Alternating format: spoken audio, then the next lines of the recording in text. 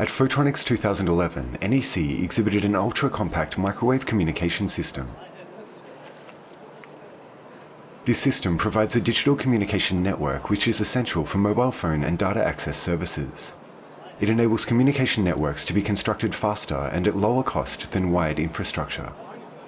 It's recently been used as a wireless access system for connecting to mobile cell stations. このアンテナで電波を受信いたします。で、それをこの後ろ側にある ODU、アウトドアユニット屋外装置ですね。ここでデジタル変換いたしまして、それを同軸ケーブルでこのインドアユニット IDU と呼ばれる屋内ユニットにつなぎます。で、ここでパケット化しまして、コアネットワークに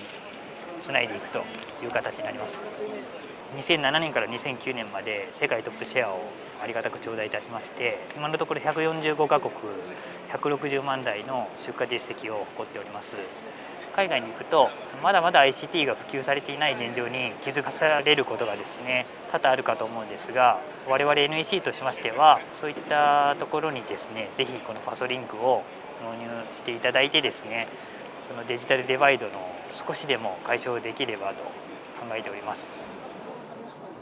By manufacturing the pan link efficiently in Japan,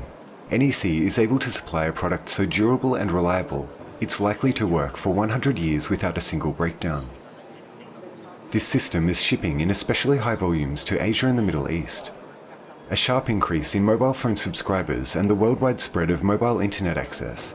means this system is likely to be in growing demand, primarily as a means of accessing cell stations. 故障率がまず少ないところは相当なメリットだと考えております。